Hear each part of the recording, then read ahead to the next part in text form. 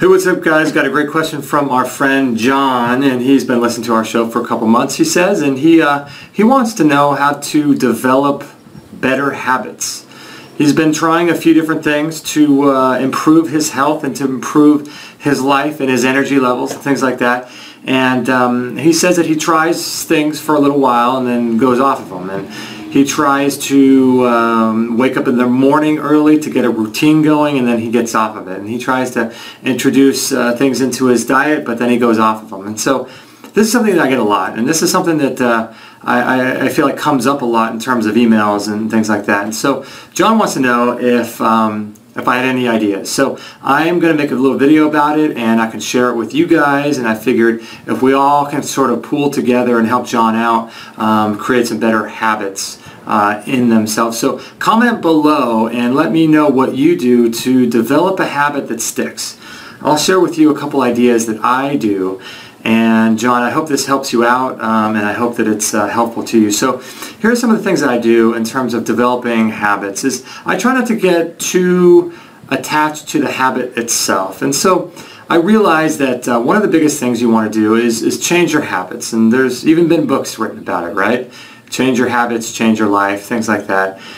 And you know, it's very important to have healthy habits. It's very important to develop these anchors within your daily life that you do not because you have to do, but because you want to do, right? And so more than the habit itself is changing your attachment to the habit and then changing your idea about why you're implementing that habit. So the habit itself is really, really important, but you don't want to become too attached to that habit. So for example, what I do is, like, here's a perfect example. If I go out somewhere, I'm a big gym guy. I love working out in the gym. And so if I go on a 2-week vacation or a 3-week trip somewhere and I come back and I want to get back into the habit of working out, let's say I get back off a 12-hour flight from Australia, which we have family down in Australia, so I go there quite often. And let's say I get back from a 12-hour flight, I may get back to California around 10 o'clock in the morning, and what I'll do is I'll go to the gym that day. But I won't go and really do any weights. I'll lift really light, really light. Or I'll go on the treadmill just to get my heart going and get my body moving in a rhythm that's not being influenced by the bouncing of the plane and things like that. So I get my blood going and breathing fresh air. And I'll get it, so I'll just go in there, and the reason for going to the gym is not the weight I'm lifting or the amount that I'm, reps that I'm doing.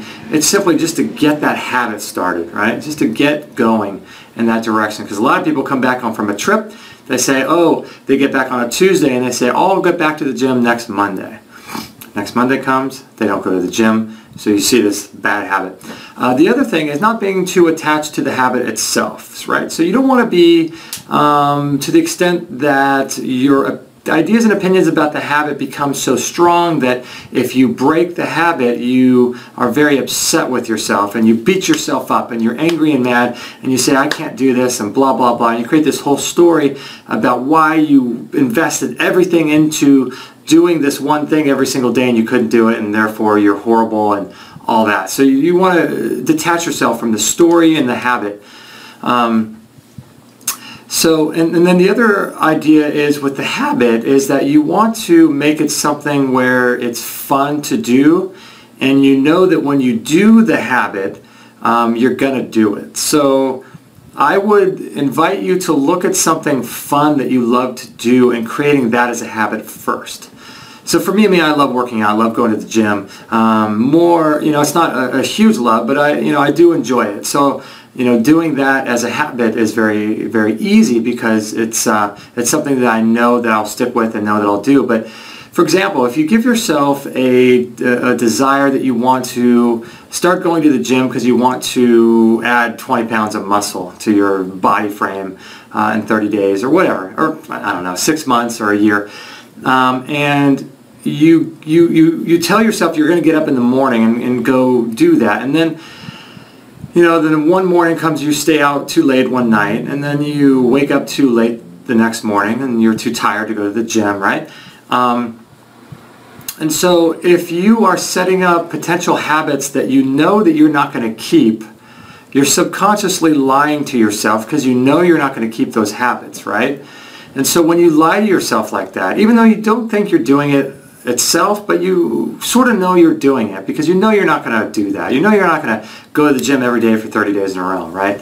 So you know you're sort of lying to yourself. And when you're lying to yourself, you know you're not trusting yourself. And you know you're not really invested in the true joy that comes from having that habit. So what I would suggest is to find something very, very small, like drink 64 ounces of water every single day. Make that habit. Easy, right? You could do that. Anyone could do that. Easy, easy.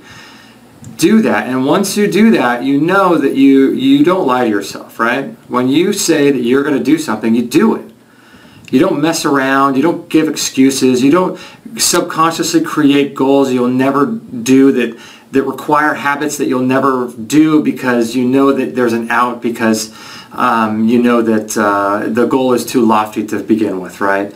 So set goals that are very small and set goals that are very easily attainable so that they require small habits. They don't require huge life-changing habits where you're going to need to overturn and overhaul your entire life.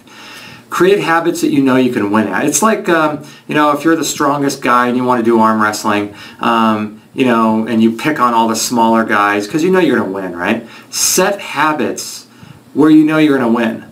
So once you say that you're going to get up every morning at 7 o'clock or 5 o'clock in the morning and go to the gym for an hour, and then you say you're going to do that for 30 days and you do it, something happens to your subconscious. Something happens to your psyche and to your mental state, right? Because you know now that when you set goals, you do them.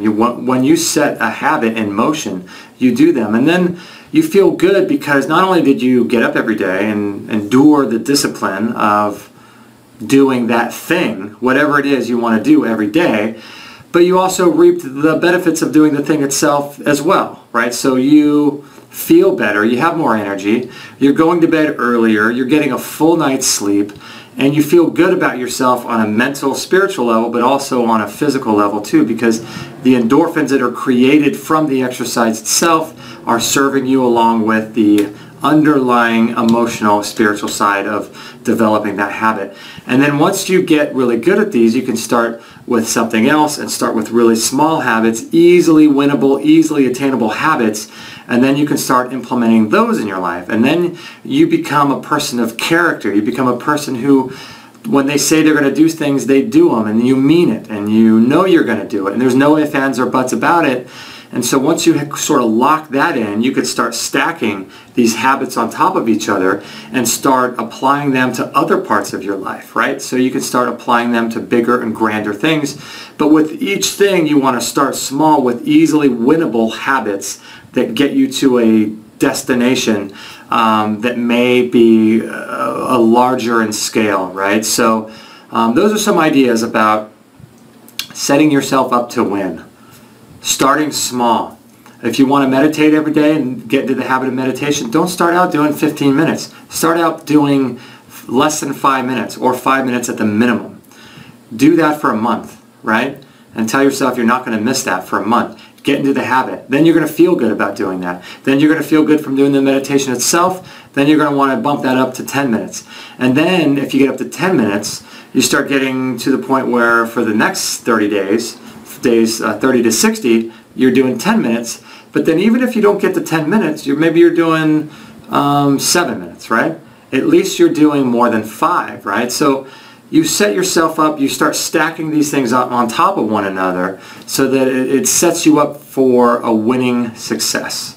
So that's sort of my ideas about habits, and I hope they helped you, and hopefully you can start being kind and gentle to yourself, not attaching yourself to the habits themselves, so that you can be very kind and gentle with yourself, right? And not attach yourself to the habit. If you miss a day, don't worry about it. Start the next day. There is no yesterday. There's no tomorrow. There's only right now.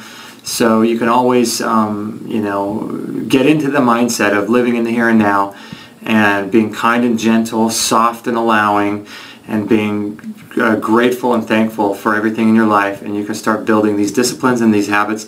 Pretty soon you're doing 100 things a day, but you love all 100 of them and they all serve you. So and then all of a sudden you're living a completely different life and you wonder, how the hell did I even get here? How did I get to this place after 5 years of stacking these habits on top of one another? So yeah, those are some of my ideas. I hope they help you. If they do, comment below. Let me know what you think about your habits, how you're able to achieve goals and create habits in your life. And I appreciate you guys so much. Thanks for the question. If you enjoy this type of stuff, don't forget to go over to extremehealthradio.com, where we have over 385 shows to date on natural healing, alternative nutrition, self-empowerment, all kinds of cool stuff. extremehealthradio.com.